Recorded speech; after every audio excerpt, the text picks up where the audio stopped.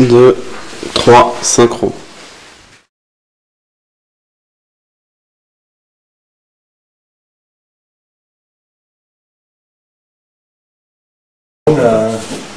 And these are two of the first black and white sketches I bought from him. I like the hair here a lot. Yeah, really like the hair. Amazing. With spontaneity, that's the word we're looking for. Yeah, very sweet. That's probably the best stuff I've seen so far.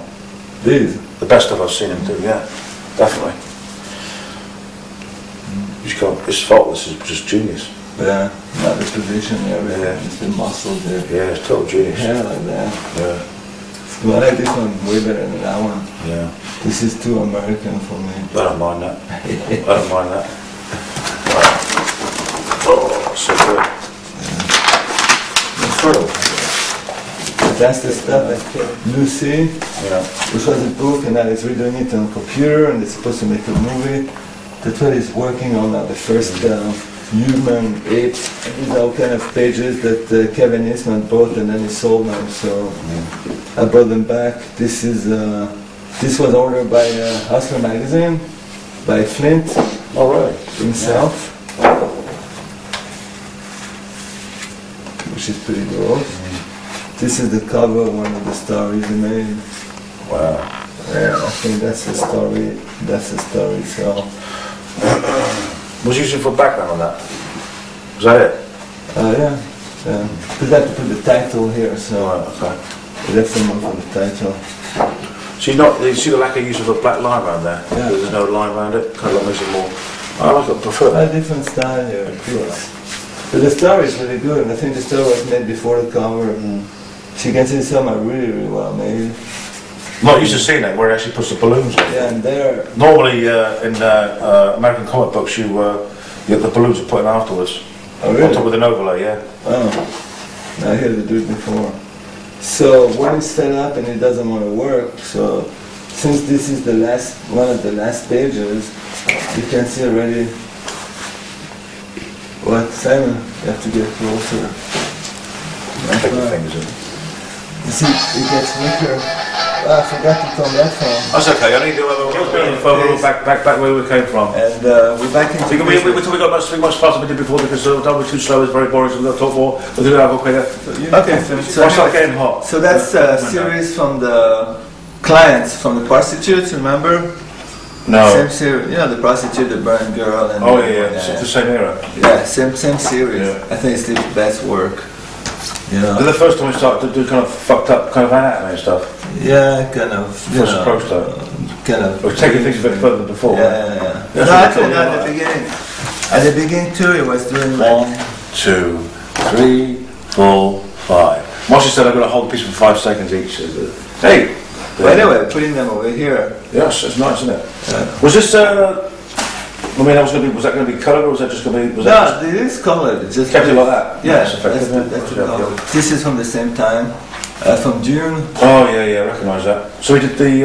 Of course, he did the work for that, did he? The design. No, I think they asked him to do an illustration or whatever. That's so gross, isn't it? I like the background. Yeah. Well, the thing is that all those the machinery complements the flash and stuff. You know, nice contrast, lifts it out. Except the black line is a bit too thick. That's what I didn't like here. The surrounding black line is a little too thick, so it's not as sharp. It's not as sharp as the clients and the prostitutes. I think the reason why it's put a heavier line around it is because gives this character more weight. Yeah, it does, but it's probably required. Yeah, but look at the fineness, the fineness between the two. You see, much more refined over here, even though that the work is the same work. Right. I think here too the black line's too thick. I think just he had the wrong pen at the wrong time. Also, this is later. That's 3 years after that. Right. That's a pretty famous cover. Was it for cover 4? I think or heavy metal. No, I could have said Frigidaire. I don't know. Doesn't like heavy metal cover. One of them. That's an early one. Commercial for that Frigidaire magazine, where all the Italian guys were. Yeah, of course, it's written Frigidaire. I said recognise the. You know that one. Thing. I recognise it. I'm sorry. I'm being so mean to him.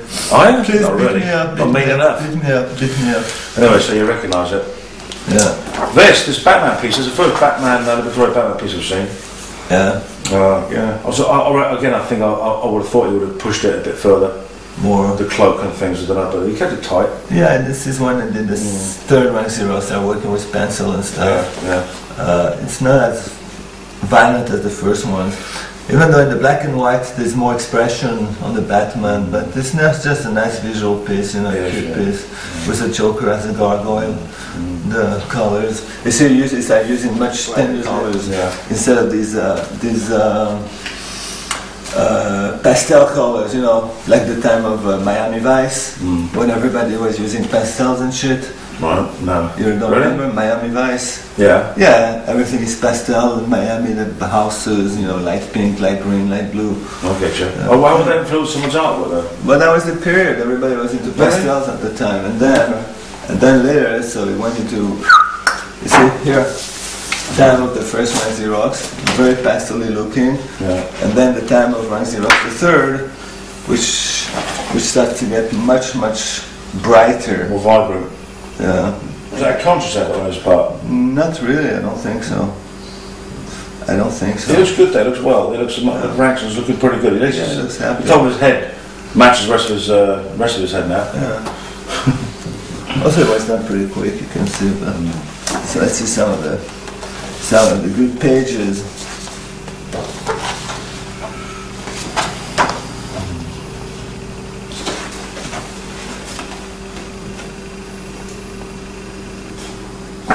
That's the end of the second book. It's the first one, more Xerox pages he let me buy. I always used to say, I'm not selling any, I'm keeping them. So I would beg him to sell me one. So that's the first one he sold me ever. That's the one, yeah. Oh. And I think also those panels tend to shade. You know, if you leave it on the wall, they lose completely the color. Right. Since it's it's alcohol based and gets bleached very quickly in the sun. Horrible stuff. That square is really good. It's a classic, isn't it? Yeah.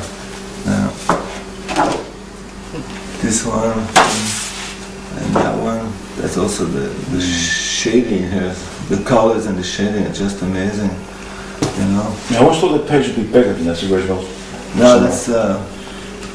Some people in France work on this size, like Drouillet. Yeah. This size original. I have some in the back, and some work on the regular size. So all the lower quality pages, I bought them. This one took me a long time to get that page. It's one of the best pages, I think, from the book. Yeah. I mean, look at the hand here. It's just unbelievable. Lumina getting high.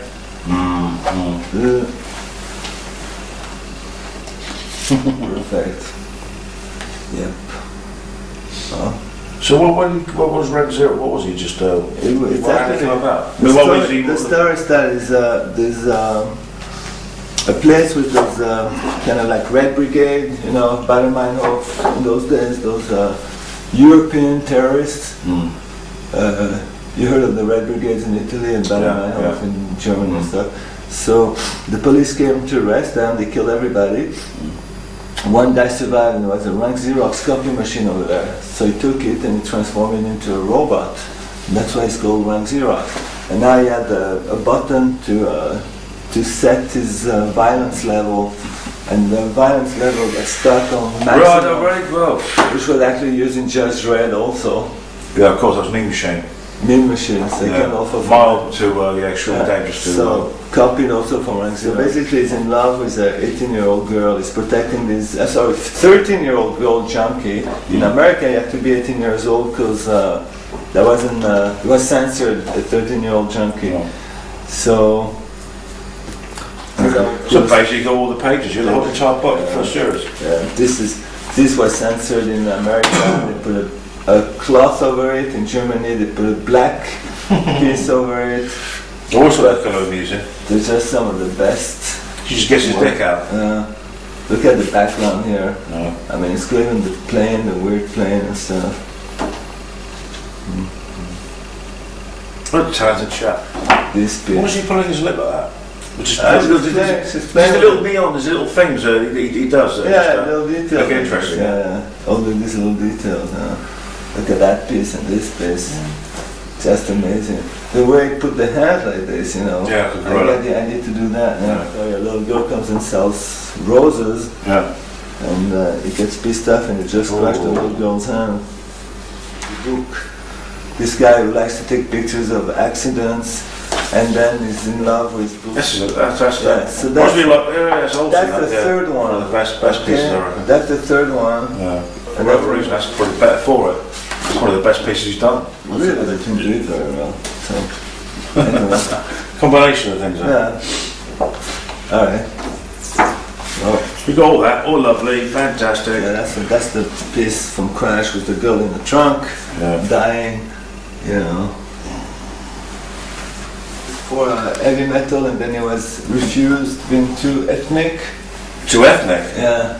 What does that mean? What do you mean? Not to the American taste. Oh, okay. Which I thought was a pretty good word. Too ethnic. There's enough breast in there or something, aren't there? Yeah, it's always me again. Because I'm a character in the third Rank Zero. As you can see. There he is. That's the man. The man of the hour. Star of the movie. So the gap between the two books, wasn't there? 12 years. Yeah. You see the difference, huh? Yeah. Different techniques. Even it's somber, you know, darker, still it's really bright colors, which is very strange. So I guess I didn't like it at the beginning, but I like it now. So I guess his eyes was a few years ahead of my eye, I guess. And I like that piece too a lot, yeah. It's lovely ass. Great movement with the fingers and stuff.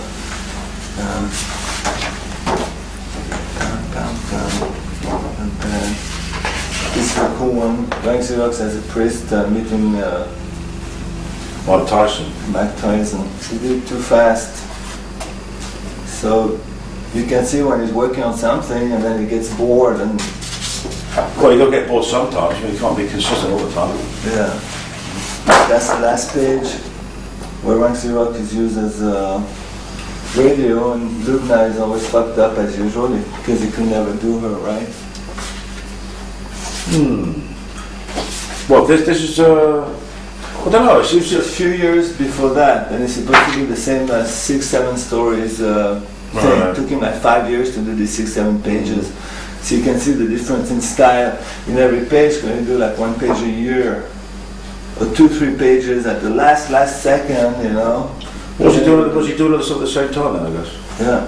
I like doing it, so you wait till the last second when it was even too late to start working on it, you know, and no, it works for me. you know what I'm talking about.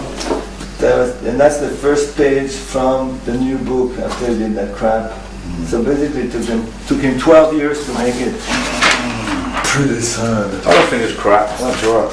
That's good. I mean, compared to what it could be. I really don't see. They don't sound like he seems to. The stuff you don't like, he seems to put more work into it. So I don't know. It looks to me. I love here the textures, the way he shines it, like the spandex. It's pretty cool. Yeah, nice contrast, huh?